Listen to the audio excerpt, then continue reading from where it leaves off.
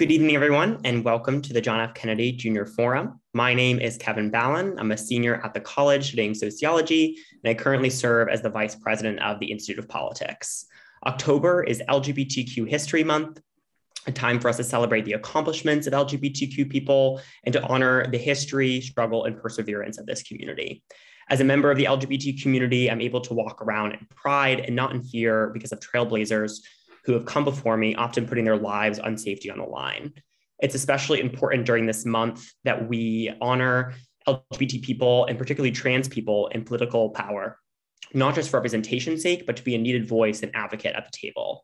With that said, it's my absolute honor to introduce Dr. Rachel Levine, Assistant Secretary for Health for the U.S. Department of Health and Human Services, and the first openly trans person to be confirmed by the U.S. Senate. Joining Dr. Levine to moderate our conversation is the fantastic Dr. Marcella Alsan, Professor of Public Policy at the Harvard Kennedy School. And with that, I'll turn it over to our guests. Thank you so much, Kevin, and thank you so much, Dr. Levine, for being here. It's an incredible honor. We're so excited, and there's a lot to cover, so I'll just go ahead and jump in. Social determinants of health are increasingly discussed as a key driver of health disparities highlighted during the COVID-19 pandemic. Can you address what HHS is doing to try and address some of these social determinants? And is the department working with other parts of the federal government? And lastly, what can we as researchers and students be doing to ensure more equity in health outcomes? Well, good evening, and it's really a pleasure and an honor to come back to Harvard and to be here. And thank you for that question. So, the social determinants of health are critical to the policies that we develop at the Department of Health and Human Services, and that we use as we collaborate with other departments in the Biden-Harris administration. Achieving health requires more than just controlling disease. We need to work to produce and assure conditions in which people can be healthy. And that includes in their social and physical environment. So as we look at many different social phenomena, to me, they are health issues. So when I think of economic opportunity and a living minimum wage, to me, that is in public health, that's a health issue. The ability to have an education, that is a health issue. Housing is a health issue. The environment is a health issue. Transportation and working with Secretary Pete, that's a health issue. Nutrition, of course. All of those things, we tend to think of health in all policies, and all of these things actually determine people's health. And what we have clearly seen during the COVID-19 pandemic is the depth of the health disparities that exist in our country. So working with the social determinants of health and working for health equity is a priority of Secretary Becerra of the Department of Health and Human Services and a priority for the administration. In regards to COVID-19, I'm very pleased to have a seat on the COVID-19 Health Equity Task Force. I have an ex officio seat on that task force, which by the end of this month will be providing its specific recommendations to the president in terms of dealing with these health disparities as they relate to COVID-19. The secretary has also restarted a health disparities council, and I co-chair that council, looking across HHS and all of the different divisions and looking at health equity and where health equity can be promoted within my office of the Assistant Secretary for Health, but also within CMS, the Center for Medicare and Medicaid Services, the CDC, the NIH, the FDA, HRSA, the Health Resources Service Association. I mean, whatever division you're looking at, we are working to promote health equity and to deal with these issues of the social determinants of health. One program that's run out of my office that deals with this is actually the Healthy People program. So you've probably heard of Healthy People. There's, the Healthy People 2020, which, and now we have just come out with Healthy People 2030. And that really draws attention to health equity, health disparities, health literacy, and to focus on these priorities. The definition of the social determinants in Healthy People 2030 are the conditions and environments in which people are born, live, learn, work, play, worship, and age that affect a wide range of health functioning in the quality of life and outcomes. And so, this really is the structure, the framework by which we're looking at public health now and in the future. That's terrific, and it's so nice to have a concrete definition. I myself will be looking that up in the future, because I think it's been a constant struggle for researchers to kind of actually concretize that. So it's wonderful that 2030 has put that, Healthy People 2030 has put that definition in there. And just for our audience, as a quick follow-up, could you define health literacy and what that means, and what the department is specifically doing to tackle that? Sure. So, we are working in terms of health literacy about people's understanding of these social determinants of health, their understanding of what impact all of these social phenomena have upon their health, and then also being able to get the right recommendations and to be able to make individual choices about what will impact their health and those choices that they want to make. But you have to have those choices, and unfortunately, in too many areas of our country, for example, there might be food deserts. There might be areas that really do not. People might want to make more healthy choices about their food, but they don't have access to places to buy healthy food, or they can't afford those choices. Now, you might think of food deserts as occurring, in rural areas, for example, where if you're in rural parts of the country. And, I was the Secretary of Health of Pennsylvania before I took this position. And Pennsylvania is quite a rural state. And, areas in northern Pennsylvania, northwestern Pennsylvania that maybe didn't have access to grocery stores that would have fruits and vegetables and, things like that. But there are actually a lot of food deserts in urban areas as well, where the only food might be a convenience store or fast food. And that really is the only easily accessible and affordable food choice. So you can have food deserts in all sorts of different environments.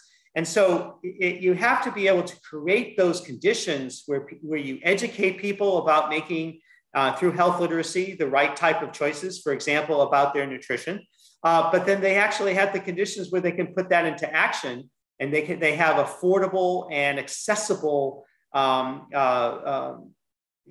places to buy healthy food and so that's exactly what we mean about social determinants of health, where these other social factors impact people's health, and we have to work on that in addition to what we traditionally think of as our medical system, which is preventing and treating specific diseases. This is a health focus, and that's the basis for Healthy People 2030.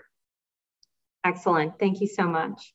Now, obviously, we're still trying to deal with the COVID-19 pandemic, but there are other health challenges in the background as well, one of which you've worked on for years now in Pennsylvania, which is the opioid crisis. And you were pioneering, and you're making naloxone widely available and saving thousands of lives that way. But it's still ongoing. It's hitting some communities particularly hard. Can you talk about what has been done and what you would like to be seen done from a policy perspective to address the opioid epidemic? Well, thank you for that question. That is an issue that I worked, as you said, extensively on in Pennsylvania, and continue to work on in my new role as the Assistant Secretary for Health. The overdose epidemic is worse than it ever was. In the last 12 months, more than 95,000 people died of drug overdose deaths. That's the highest number ever recorded in a 12-month period. And so overdose deaths have accelerated during the COVID-19 pandemic. The vast majority of overdose deaths are due to opioids, but there are other drugs involved as well. We're seeing more mixed overdoses, including stimulants such as methamphetamine and cocaine. And then, many of the overdoses, the majority of doses are involved with synthetic fentanyl compounds that might be, adulterating others. So you might be thinking you're taking methamphetamine, but actually what you're getting is the methamphetamine and fentanyl, You might be thinking you're getting marijuana, but you're getting marijuana that has fentanyl in it. So, and fentanyl, as you know, can be hundreds of times more powerful than morphine or even heroin in terms of its risk for overdose. So, it is part of many of the different mental health issues that we're seeing increase during the pandemic, and it's just it's the crisis within the COVID-19 pandemic. So we are taking a whole of government approach, across the Department of Health and Human Services, but other departments as well, as we address this. One is by looking at the social determinants of health, which will impact, people's mindset and their mental health. We tend to look at many of these things like overdoses as diseases of despair. And unfortunately, we have seen more despair, more loneliness and isolation during COVID-19, which has been one precipitating factor. So in terms of how we're approaching it, we want to approach it with 4 domains. The first is prevention. And so from prevention, one way to prevent overdoses is, of course, to prevent people from getting exposed to opioids in the first place. And that involves working with the medical community to prescribe opioids very, very carefully and judiciously. The term that I like to use for that is opioid stewardship. Opioid stewardship. The parallel is to antibiotic stewardship. So you might know that, of course you know, but others might know that we have antibiotic and antimicrobial resistance to antibiotics. And that is due to the overuse of antibiotics in medicine, but then also in areas such as agriculture, which has overused antibiotics as well. And so many bacteria have become resistant. And so there have been antibiotic stewardship programs in all hospitals to work with physicians and other prescribers to prescribe antibiotics carefully and judiciously. Well, it's the same parallel. Opioids are essential medications. And if you're in the emergency department with a car accident right now, with a fracture, you'll be getting an opioid. And if you had surgery, major surgery this morning, then you'll probably be getting an opioid. And tragically, if you have chronic pain due to cancer or palliative care, end of life, you might be getting an opioid. But opioids have been way overprescribed, and the history of that is been very well described now. And there's even a new movie about it on Hulu. And so we have to work with the medical community to prescribe opioids very carefully and judiciously. And to that end, the CDC is working on a new set of opioid prescribing guidelines, which build upon and go further than the guidelines that were published in 2016. And we have many other ways to work on educating the medical community on the proper prescription of opioids. The second, in addition to prevention, is working in school prevention efforts. And SAMHSA, the Substance Abuse Mental Health Service Association, works on school-based prevention as well as community-based prevention efforts. And we did a lot of that in collaboration with the federal government and funded by the federal government in Pennsylvania. The second is harm reduction. And I'm thinking of harm reduction very broadly. So that includes the medication naloxone, or Narcan, which is an antidote to opioid overdoses. And we have worked, I worked in Pennsylvania, we worked throughout the country to make naloxone extremely available. We want really everyone to be a first responder and have naloxone in your pocket or in your car or in your purse so that you can reverse an overdose. And certainly for first responders to use naloxone. It's a nasal form, it's not that expensive, and it's easily available. And in many states, including what I did in Pennsylvania, is that I wrote a standing order prescription for everybody in Pennsylvania to get naloxone based upon my prescription as the Secretary of Health. Now, I can't do that federally. It has to be state by state, but many states have that, including Massachusetts. The second part of harm reduction we're advocating is fentanyl strips. So as I said, fentanyl can be in almost anything. In fact, the DEA has put out a recent advisory about little blue pills that people might buy on the street that you might think is OxyContin, but actually it's pure fentanyl. Or you might buy a pill you think is Xanax, off the street, or even Adderall off the street, but actually it contains fentanyl and can lead to an overdose and death, one pill. And so we want people can have fentanyl strips available so that you can actually test a little scraping of that pill or a little powder to see if there's fentanyl in it, so you can make the right decision and not take that. And then harm reduction also means syringe service programs, which we strongly advocate for to prevent disease associated with heroin and other IV drug use, but also to be able to serve as focal points for distribution of naloxone and fentanyl strips, but also to connect people into treatment. The third priority or the third domain is getting people into treatment. And for opioid use disorder, the standard of care is medication for opioid use disorder. And there are 3 medications: methadone, buprenorphine medications, and something called long-acting naltrexone, which is an injection. And we've been particularly working to increase distribution of buprenorphine type medications, which is very evidence-based and has been shown to be the standard of care to help people to overcome and to treat the disease of addiction with these medications, the disease addiction to opioids. Now, if you're addicted to methamphetamine, there are no standards of care for medication for that, but there are other types of treatments called contingency treatments and others that are being studied for other types of addiction. And then finally, to get people into recovery, that final step with treatment into recovery from the disease of addiction. So we're working on all aspects of that across the Department of Health and Human Services and collaborating with other agencies and departments as well. What a robust response to such a complex problem. Just with respect to MAT, that's medication-assisted treatment, opioid use disorder.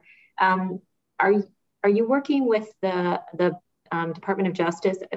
I was recently talking to someone who works in corrections, and they said, the jails have really become the mental health centers of last resort. And I was just wondering if you were coordinating any efforts there, or if DHS had thoughts about policies around that. So we do. And in Pennsylvania, we work very closely with the Department of Corrections for the state of Pennsylvania.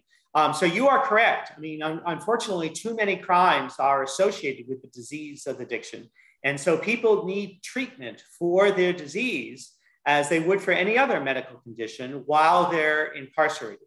And so we're strongly advocating various types of treatment, including medication-assisted treatment or medication for opioid use disorder, to be available while people are incarcerated, so that when they are released, they don't go immediately back to use, which, and since if they've been away from it for a period of time, can lead to overdose and death. And so we need to make sure that people. First is that if there are alternatives to incarceration, to try to use those alternatives. We're strongly in favor of drug courts, and there are a number of different models for drug courts. So we don't want to incarcerate someone if primarily what they're suffering from is the disease of addiction and they have a nonviolent crime. There are other alternatives to incarcerating that person. You can get them into treatment and into a drug court so they can be monitored as an outpatient, and you can avoid the incarceration in the first place. But if the incarceration is absolutely necessary, then you want to make sure the person is treated for their opioid use disorder while they're incarcerated, and that they have the ability to get treatment when they're released. One of the key parts of that is making sure the patients have access to Medicaid when they're released. Is that you do not have Medicaid while you're incarcerated. That's actually federal law. And so if it takes a month to get your insurance when you're released from prison, that's a month where you have no treatment. And then people relapse, they go back to the street, and they're at great risk of overdosing and dying. So we need to look at all aspects of that, and to make sure they have insurance, and to make sure they have a linkage to care right when they're released from incarceration. So we need to work hand in hand with the Department of Justice, both federally, but a lot of that is through the states and the counties as well.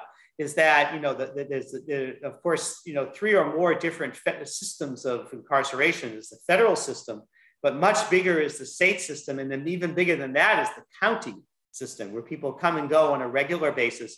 And so we need to work at all different levels about treatment for the disease of addiction. Thank you so much for that very complete answer.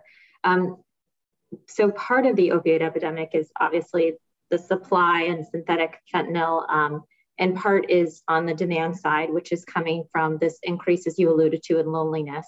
And obviously mental health challenges have been in the news, particularly for adolescents. I was just wondering what you thought were the key drivers of poor mental health among youth and what you thought were the most promising scalable interventions.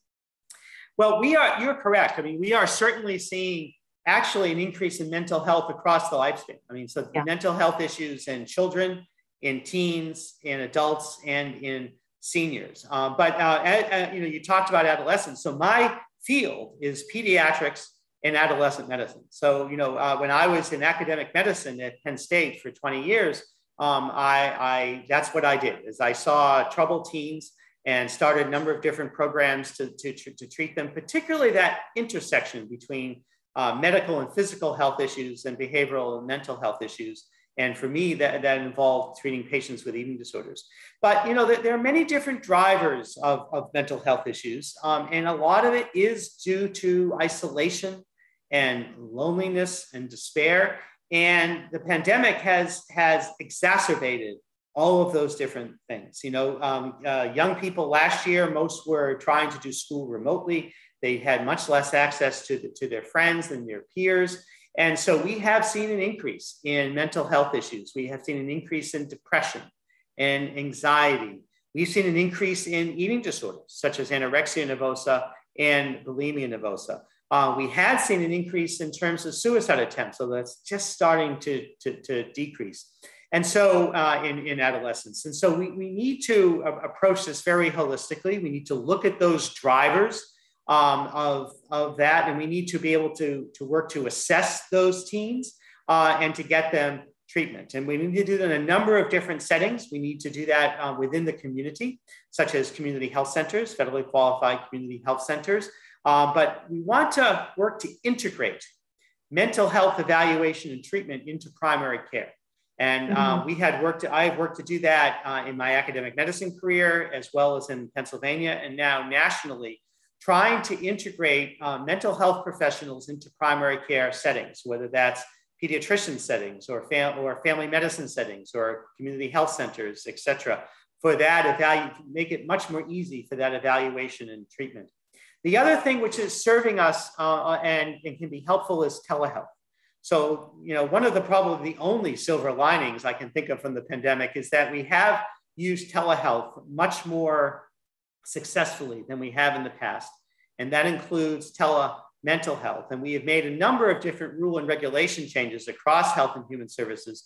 And we are working to sustain those, even as we work through and past the COVID-19 pandemic. And so, so using mental health in a number of different ways can be very, very successful. One way is through a hub and spokes model called Project ECHO. Project ECHO was first designed in New Mexico, where you would have, for example, the University of New Mexico, and it might be specialists in kidney disease, or it might be specialists in adolescent mental health that work with primary care providers across New Mexico. Well, that has been expanded across the country and across the world, Dr. Aurora's program, Project ECHO. And so I would highly recommend people to take a look at that. It's a very innovative and successful program. We had, in Pennsylvania, had used Project ECHO at Penn State when I was the Secretary of Health at Penn State, and we facilitated that connection. Now, there is a social health equity issue on this, because to do telemental health, you have to have these little devices so you can do that, or computers, and then you have to have access to broadband. You have to be, so if you don't have a phone or a computer, or you don't have access to the internet, then you're not going to be able to do telehealth. So you have to make sure that either in rural areas and urban areas and other areas that you have access to those services. Is there much evidence on the chatting, the sort of using chat features or even bots? So there is some, but not that much. I mean, so there's evidence in terms of face-to-face communications, like this webinar, and using platforms such as Zoom and other platforms. There is evidence even using audio-only telehealth, but not so much just with chats, although that is being studied. But the evidence is not so great yet. One thing that has been shown to be very useful, particularly with teens, are suicide hotlines that involve texting.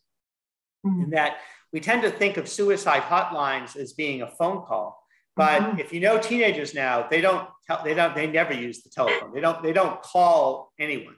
If they're not Zooming or using FaceTime or something like that, then they're chatting or texting. And so using chat or text for suicide hotlines is absolutely necessary if you're going to make those services available to teenagers. And just because I mean, we've been talking about using all of these different devices for treating mental health conditions.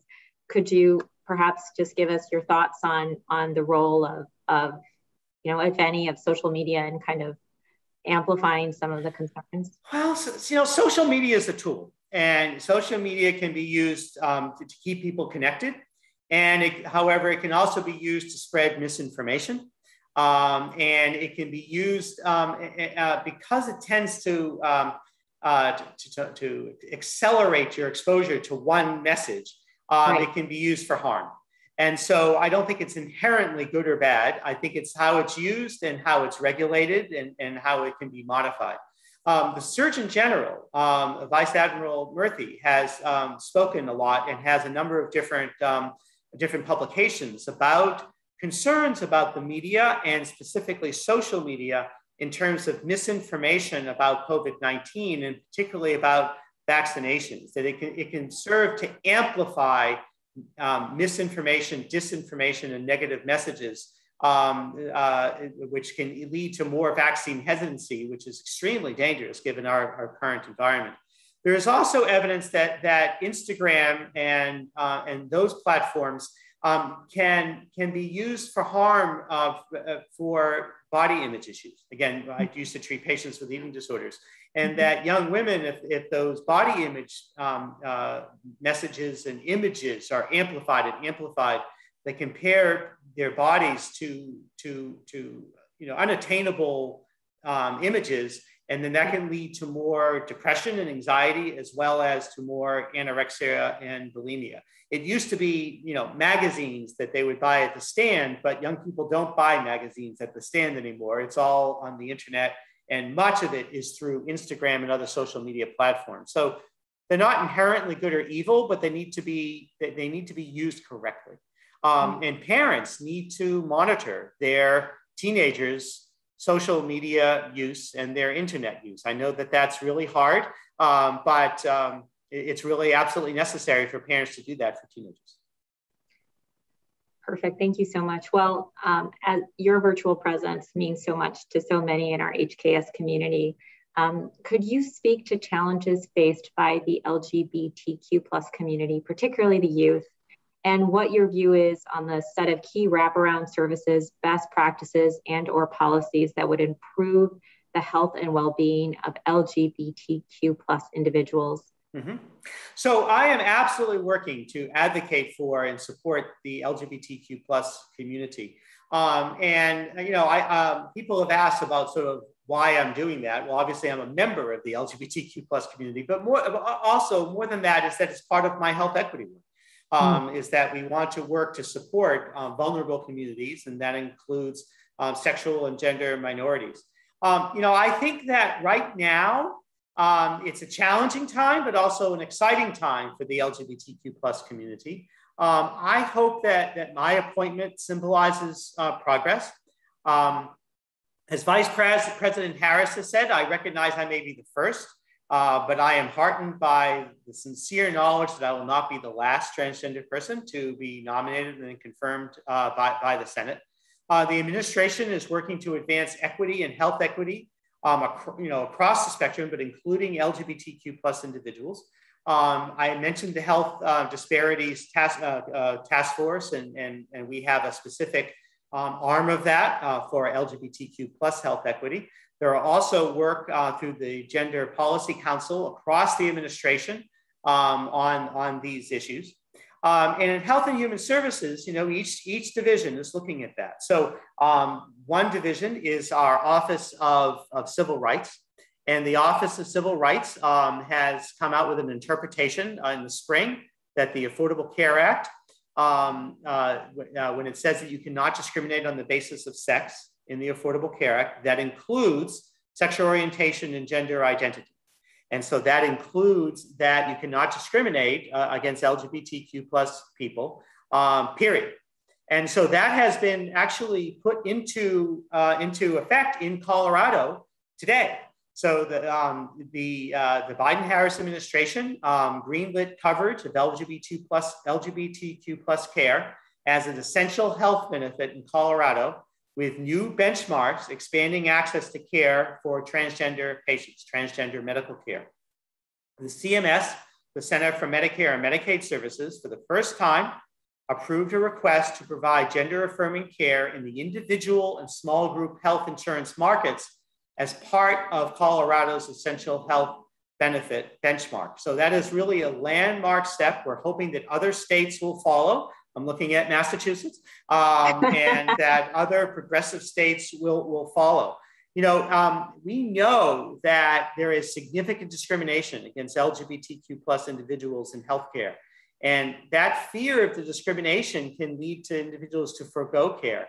And so, we feel that everyone should be able to access healthcare free from discrimination, free from interference, period. Now, it's amazing that we have a president that champions us. President Biden champions full equality and civil rights protections for LGBTQ plus people. And he is committed to advancing the state and federal efforts to allow LGBTQ plus people to have full access to medical care and really full access to their civil rights. And he has stated this publicly a number of times, including specifically when he spoke before Congress. So, we have a president who sees us and who advocates for us. I mean, he has said that he has our back. And I want to reiterate that for LGBTQ plus people, that I have their back. Now, we've made progress, a lot of challenges, especially from the previous administration. But we haven't made true progress unless we've made progress for everyone. And there are vulnerable communities in the broader LGBTQ plus community. That includes LGBTQ plus youth, LGBTQ plus seniors, LGBTQ plus immigrants, and particularly LGBTQ plus individuals of color. And transgender women of color are at great risk, not just of harassment or discrimination and bullying, but at risk for violence and murder. So we have to advocate for all of our communities and the most vulnerable within our community. And that's what we're going to do at HHS and across the administration. That's so inspirational, Dr. Levine. Thank you so much. I have one more question for you, and after that we can open the floor. So audience, if you have a question, please use the raise your hand feature in Zoom, and IOP staff will let you know your place in the queue. In addition, IOP staff have asked that the questioners identify themselves and their Harvard affiliation and ask one brief question. This is important, that ends with a question mark. So this is a question we're asking all of our IOP speakers this semester, Dr. Levine, which is, what is the greatest challenge facing our democracy today? So, there are a number of different ways to answer that question, but I'm gonna view it with a health equity lens. And I think that the biggest, and used to say existential threat to our nation and the world was climate change. But unfortunately, it is no longer existential. It is right now. You can see the impacts of climate change in our country and across the world right now, with severe heat problems in the Southwest, with severe heat problems in the Northwest, severe 100+ degree temperatures in Portland, Oregon, and Seattle, Washington. We can see that with massive hurricanes that have impacted our nation, with flooding from Louisiana through Tennessee to New Jersey and New York City. We can see that in terms of rising sea levels across, that impact our coasts, but certainly across the world. We can see that with fires that have burned throughout much of the Western United States, but other countries as well. And this is not only a health issue, it's a health equity issue, because although all communities are impacted, vulnerable communities are more disproportionately impacted. So if you don't have air conditioning and it's 110 degrees, you're going to be much more impacted than if you have a great air conditioning system. If you don't have clean, potable water, if you don't have, if you are on the coast and you don't have the ability to move out of the way of a hurricane or sea level rise. So I think the greatest threat to our democracy, to our nation, and to our world is climate change. To that end, the president has a robust climate change agenda. In Health and Human Services, we have opened a new office about a month ago for climate change and health equity, the Office of Climate Change and Health Equity under my office to look at these issues. That's I'm losing my voice. Yeah, no, I can't wait to rewatch this recording and write all my own notes down. That's fantastic to hear. So our first question is going to come from Hannah in the college. Hannah, do you want to join us and ask your question?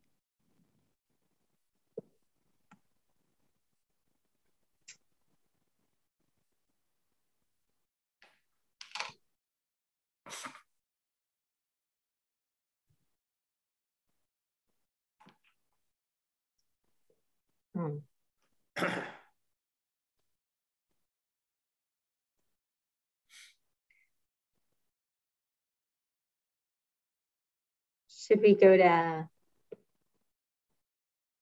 okay.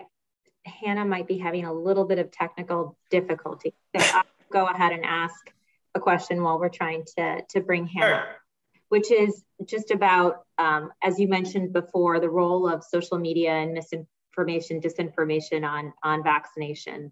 And we're still, as a nation, not fully vaccinated in the sense that not everyone has availed themselves of the opportunity to become vaccinated yet, who's eligible.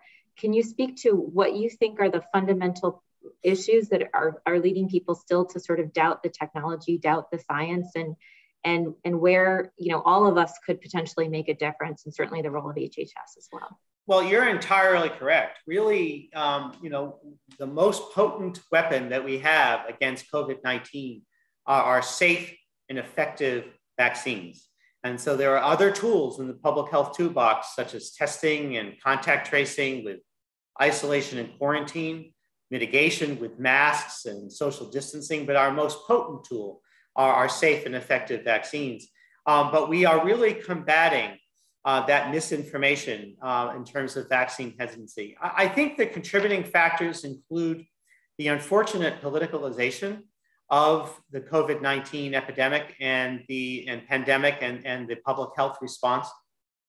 All of the measures that I talked about are public health measures. They are not political in any way, and they have nothing to do with politics. They have to do with the toolbox that we have for public health and medical treatment with this pandemic, the size and scope that we have not seen in 102 years. And so the politicalization, I think, has really set our country back. And we need to work through and past that politicalization of the COVID-19 pandemic. At the same time, the misinformation and disinformation campaigns that we are seeing also significantly limit our impact. And I think that has sown distrust of our public health and medical measures and distrust of science itself and the scientific method. And I think that makes it extremely challenging. So we're going to work across the administration on all of those. We need to work with our trusted messengers, and it's called the COVID-19 Community Corps, because just listening to me as a federal public health messenger is maybe helpful but necessary, but it's not sufficient. So people often will trust their local messengers, their local members of their own community, the pediatricians, the family physicians in their community, the doctors in the hospitals in their community, the faith leaders in their community. other business leaders in their community, to really educational members of their community, to really talk about the safety of our vaccines, the effectiveness of vaccines, and the importance of these vaccines. And so I'm a positive and optimistic person. I think we're going to continue to work through this, but it's an ongoing effort. That's great. And actually, just in some of my research, we've used physicians, and it's been incredibly effective. But for some people who have very little experience with vaccination whatsoever, we actually found that lay people worked extremely well attesting. So maybe something we need everyone to do that. We need everyone on this call to do that, to talk to your family, to your neighbors, to your community about the safety and the effectiveness of the vaccines, because that's who the trusted messengers are going to be, not just me sitting on a webinar or on TV. That's great. And I think it's a concrete thing we can all do. Okay, perfect. I believe Ryan at the college is up next. All righty. Hello. Thank you all for coming. Dr. Levine, thank you so much for being here. We've been talking this evening a lot about this idea of, health equity, and particularly with COVID-19. I know that, different federal departments of health have really kind of had a shift in role, especially towards a little more PR, getting the right information out there, combating misinformation. This past week, comedian John Oliver did a piece on misinformation, particularly vaccine misinformation among diaspora communities and people who, who are of different ethnic backgrounds and are kind of in different vacuums of information. How do you in your department really kind of focus on breaking those barriers to reach out to those people?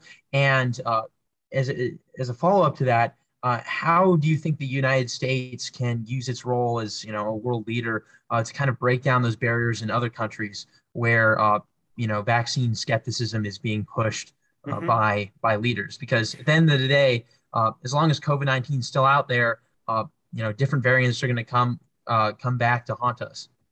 So you're entirely correct. So again, we have the COVID-19 Health Equity Task Force. So we have a specific task force with primarily members of the community from throughout the country.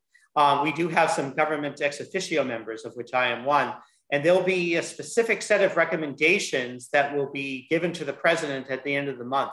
But just some of the highlights from what we've discussed in that committee is, we have to, first of all, you have to do it in their own language, right? So just doing it in English and expecting that everyone's going to understand is not going to be successful. So you're going to have to talk to people in their own language. You're going to have to do it in a culturally appropriate, culturally competent way, because it's going to be different for different cultural communities, especially in terms of immigrant groups and refugee groups. And we're going to need to work with their local leaders in order to do that. Again, they're going to trust the leaders in their community more than they're going to trust someone from Washington or even someone from the state government. And then we need to provide the access to those resources. We have to make sure that vaccinations get to places where those people can go receive the vaccines. And so that includes urban areas and rural areas. So I'll give you an example. We worked with Dr. Stanford. Dr. Stanford is a physician in Philadelphia who runs the COVID-19 Black Physicians Coalition. And she's a pediatric surgeon from the community, but she has really taken upon herself to lead in terms of testing efforts and now vaccination efforts for the African-American community in Philadelphia. And so I got a chance a number of months ago to visit one of her clinics, which was at Temple, right in the middle of North Philadelphia, where they had a very active clinic for vaccination. But she didn't stop there. What she was doing is sending people door to door in North Philadelphia to come to people, not to pressure them, but to talk with them about the vaccines, to encourage the vaccines, and then to give the vaccines if people would accept them. And again, using trusted community members. So that model I always thought was a standard of what you have to do. You need to bring you have to have big vaccination sites, but sometimes you need to go door to door and to offer vaccinations to people where they are. Internationally, I think that we need to advocate. First, we need to continue President Biden administration's efforts to distribute vaccinations across the world. And we are doing that. Millions and millions of doses that have been given to other countries, and we will continue to do that. And then we need to continue to work with the companies to be able to work with those countries to make the vaccines in those countries. And I know that I believe Moderna is going to be working, I don't remember which country in Africa, but it's going to be working to produce vaccines in Africa. And we need to work with those countries, again, in a culturally competent way to get past those barriers to people getting those vaccines. That's terrific to hear. That was one of the questions that I was going to ask as well. So thank you so much for touching on the global vaccine equity. And thank you, Ryan, for your question. Let's move to Sarah from the college. Hi, thank you, Dr. Levine, so much for speaking. Sure. This has been really wonderful. Kind of segueing off of Ryan's question, I'm curious, you're in a very unique position, obviously, in health during COVID at the state and federal levels, and kind of seeing the emergency response from both perspectives. I'd be interested kind of to hear a little bit more about how structurally it works, liaising with FEMA and other emergency providers. Mm-hmm. And kind of from the different vantage points. Sure. So it's critically important that local, state, and federal public health authorities work together. Because if we're not collaborating and communicating, then we're going to be much less successful. And so we are working in the administration to collaborate with our state and local health department partners. So I'm on a call with Dr. Chakere from the White House every week, with a group of state and local public health official members, as well as the Epidemiological Association, the Laboratory Association, working through the challenges that state and local health departments are having implementing plans to address COVID-19. In addition, I have a monthly phone call with ASTO. ASTO is the Association of State and Territorial Health Officials. And I have regular phone calls with NACHO and big cities, which are the local public health officials, because they all have different challenges. The next is appropriate funding. And there has been robust funding from the federal government to state and local health officials that over the course of the pandemic. We need to understand sort of how state and local governments work. So one thing that I have articulated to my colleagues in the federal government is that the states have a great difficulty spending a very large amount of money that comes right all in one pot that has an expiration date, because it creates what's called a fiscal cliff, meaning we could hire 200 people, but then in a year from now, I don't have money for them. What do you want me to fire all those people? So, you need to develop ways to have robust funding, but to have robust, sustainable funding that will be able to continue, so that if as a state health official, I started programs and I hired people, that I could continue those people.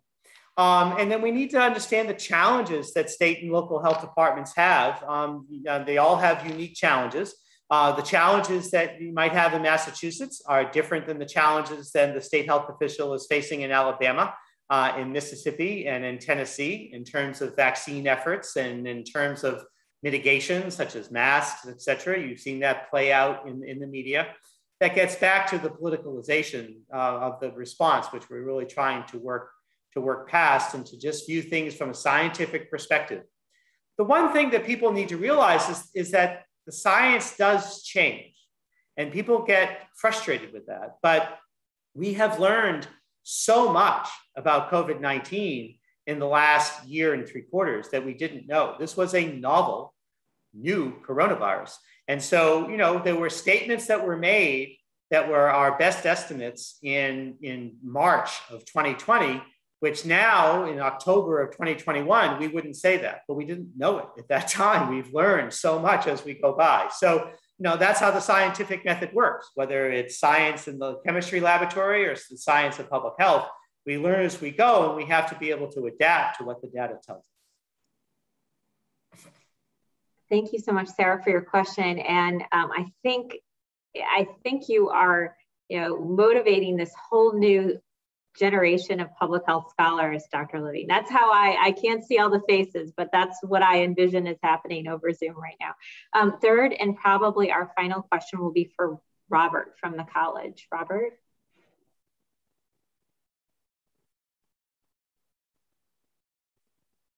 Oh, actually, Robert.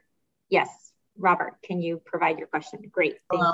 My name's Robert. I'm a first year at the college, and thank you so much, Dr. Levine, for being here. This is a really great opportunity to hear from you. I know you touched a little bit already on social media, and given the recent news on Facebook and Instagram's effects on the mental health of particularly teens, as well as the whistleblowers' claims about the company's inaction in the face of their own reports on this mental health effect, what regulations do you believe should be put in place to try to mitigate these effects? That's a complicated question. First, first year at Harvard, a fantastic year. I was where you were in Wigglesworth A in 1975. So it was a little while ago, but it's still, Wigglesworth A hasn't changed a bit, I don't think. I think that it's a real challenge. And I'm not going to be able to comment on the specific regulations that are necessary. I think that in a perfect world, the industry would regulate itself. I don't see that we're seeing that to a great enough extent. Because again, it's an echo chamber. The algorithms that they use create an echo chamber so that if somebody says that they're interested and they click on something that has to do with vaccine hesitancy or misinformation, then they get more and more stories about vaccine misinformation. And then they're in an echo chamber and all they're getting is more stories about vaccine misinformation. And it doesn't give them a broad perspective. So I think that the companies need to do far more to address that issue. And, if necessary, then I think the Congress should act. The Surgeon General has written about this, and he has a number of different monographs about possible ways that the industry could regulate itself and monitor itself, or ways that it might need to be done through Congress. Thank you, Robert, for that excellent question from a first year, of course. So I think that is all we have time for today. I have learned so much from you speaking, and I can't wait to go back and write down all these notes. And I think you're just so inspirational on so many dimensions. And I'm hoping that we'll see a lot more interest from students at the college and students at Kennedy School to go into public health and public service based on the vitality that you bring to your position and all of the good work that you've been able to do and continue to do. Let me now hand it over to Mark, the IOP director. Garen, would you like to come and join us? Thank you again so much, Dr. Levine. My pleasure. Thank you so much for having me. Well, Dr. Levine, thank you very much. And Professor as well for your very thoughtful moderation here. Dr. Levine, from Wigglesworth A to Assistant Secretary of Health, you have led a life of consequence and bring great pride and credit to your alma mater. Professor Alsan, as do you. And we celebrate your recent MacArthur Fellowship. So this has been a wonderful opportunity for this important conversation during this important month. And I thank Kevin Ballin for kicking us off so beautifully as our very able vice president here at the Institute of Politics. So we thank you both. This is a thoughtful conversation, great student questions. I quite agree with the sophistication of the questions and the thoughtfulness of your responses, for which we're grateful. We invite listeners back to the forum this Thursday at 6 o'clock, where we have a very engaging panel with its topic of the forum, Reckoning with the Past and Rebuilding the Future. This is an effort with the Institute of Politics in collaboration with our colleagues at the Institutional Anti-Racism Accountability Project at the Ash Center. We'll welcome panelists Dr. Ibrahim Kendi, of course, directs Boston University's Center for Anti-Racist Research, as well as Heather McGee, the noted author and commentator, nonprofit leader. They will be in conversation with Dr. Khalil Gibran Muhammad from the Kennedy School, who is, of course, the Ford Foundation Professor of History and Race and Public Policy here at the Kennedy School, talking about racial equity and roles that we all must play to dismantle institutional racism. Next week on Thursday at 6 o'clock, as the midterms loom in 2022, talking about the issues of disinformation and misinformation. We'll welcome Chris Krebs, who of course was the former director of the Cybersecurity and Infrastructure Security Agency, in conversation with Dr. Joan Donovan, who's the research director here at the Shorenstein Center. So our website has all information on upcoming events. Our archived forums are on our IOP YouTube channel, and of course, all our social media channels. So I end with my most sincere thanks to Dr. Levine for joining us virtually. We look forward to welcoming you back to Harvard personally in person at some point during your tenure. Certainly, and to Professor Alsan, thank you most sincerely for the thoughtfulness and the preparation you put into this conversation. Good night.